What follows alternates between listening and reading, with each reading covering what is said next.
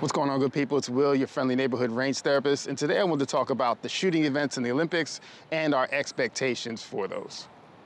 So I keep seeing posts where people are expressing their displeasure, dismay, frustration, anger, whatever, at some of the results of the shooting events in the Olympics. And there's a few things wrong with that kind of line of thinking or reasoning, if you can even call it that. So in no particular order, reason number one, the average person doesn't understand how hard it is to win an Olympic medal. If you've never been around Olympians and seen how they move and train, they are different than the rest of us mere mortals. It is incredibly difficult. You're literally competing against the world, and not in the sense that the NFL or NBA does. It's actually the world. So being number one in the world, two, or even three is something that only a small percentage of a small percentage would ever find out what that's like.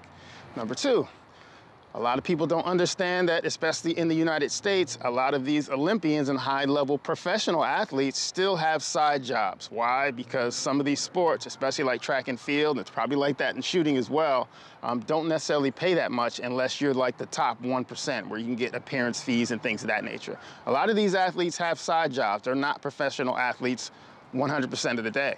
And then you contrast that with some other countries where their Olympic programs are state-sponsored. So that's all they do is train day and night, sometimes from when they were little kids. So their job is literally to train. They don't have anything else to do. So there's a huge difference in the type of athlete you're going to generate with someone that trains around the clock. That's all they do, that's all they focus on, versus someone who trains really hard, but then they also have the responsibility of having another job so that they can make sure they pay their bills. Number three is extremely common, and this is a big issue, is that people confuse gun ownership with skill. So just because people in the United States have a shit ton of guns, they think that there's a shit ton of people that can actually shoot.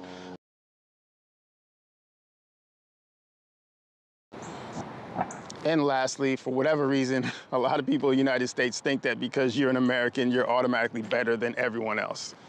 Pure madness.